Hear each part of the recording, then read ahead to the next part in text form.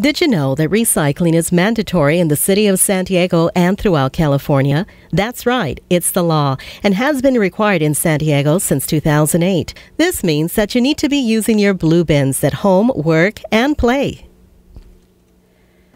Remember, recycling is mandatory at work, too. Businesses and organizations within the city of San Diego are also required to recycle. Whether you work in manufacturing, education, retail, hospitality, government, or a restaurant, you can get involved and help divert waste. Ask your employer about the recycling programs and become an active participant in keeping your job site in compliance.